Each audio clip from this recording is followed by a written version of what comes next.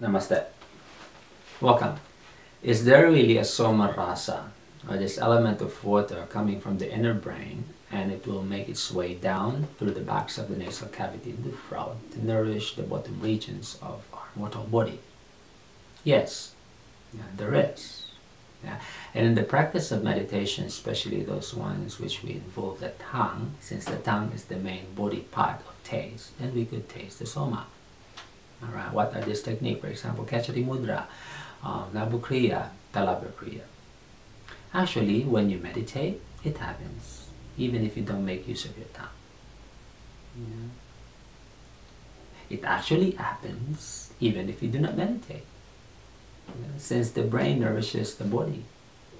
So it's one of the functions of autonomic system. But in the meditation, since we are we're stimulating the inner brain, and we produce more of this element, thus the excess descends down, and they become sensations. So when you meditate, that's the reason why sometimes you will experience a heightened sense of awareness. Your senses become stronger, not just your taste, but also your smell, hearing, even your eyes, and even the sensations of your skin. You will be feeling pulsations, vibrations. It's one of the side effects of meditation. Alright. But generally, in a general circumstance, it's one of the functions of our brain, to nourish the rest of our body. But more than the physiological benefit of the soma, a more meaningful essence of this realization for me is the spiritual benefit. The soma is a delicate element. It's so sensitive. Thus, when we finally allow this to manifest in our practice, then we value its sanctity. It's actually life. So we value the divinity and the sanctity of life. Thus, we do not want to inflict pain, not just to our bodies, but also to others. Because what is in me is in you. What happens to you happens to me.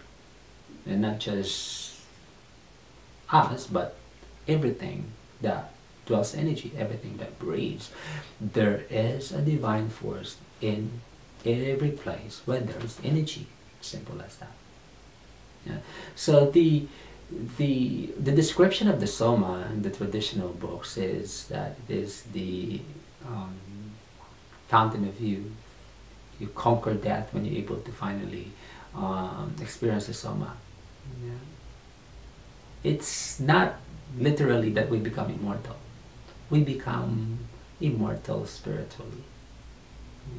We become more compassionate, we become more tolerant, we become more accepting that after this mortal existence, there's another one, to continue our journey on until we're able to finally free.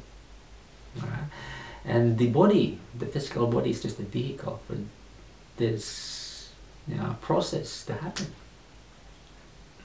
What is flowing through our system is the immortal spirit, that after the host dies, it finds another house in the future.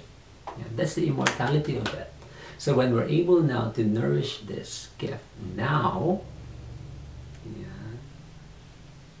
it may happen this lifetime or next lifetime, we build up progressively until such time that we are finally free and liberated. So that is a more meaningful, I would say, essence, significance of the soma for me. Yes, it does affect your health and wellness. Really very powerful force. And in relation to that, let me also explain and give some points about our own energy, which is the Agni, and how this relates to the physiological and the spiritual aspect of the practice. Alright, the Agni, or the fire, is the element we produce when we do our physical observances, asanas, breath regulation, even some meditation practices. And the combination of these observances produce the Agni, or the fire. And the fire is dwelling in the bottom regions of our astral system, the Manipura Chakra, particularly in the hips. Yeah, the three bottom chakras. And the element of fire, since it has its way of rising, yeah, it goes up. Yeah, and the element of water has its way of going down. So they blend. Yeah. So the Agni blends with the Soma, and together these two forces rise up again. And their favorite place to dwell is in the heart. Right? And in the heart, yeah, it brings about the good qualities of our nature. Thus, it again boils down to the spirituality of it. So in relation to that, since we know that the Soma is a delicate element, we do not want to burn it out by producing too much fire. Thus, in the practice, we need to also observe moderation. Thus, we do not burn the Soma. Right? Not too much of that intense work. Right? Somehow we need to quiet down, we need to recover, we need to restore, yeah, to bring the levels of the fire down.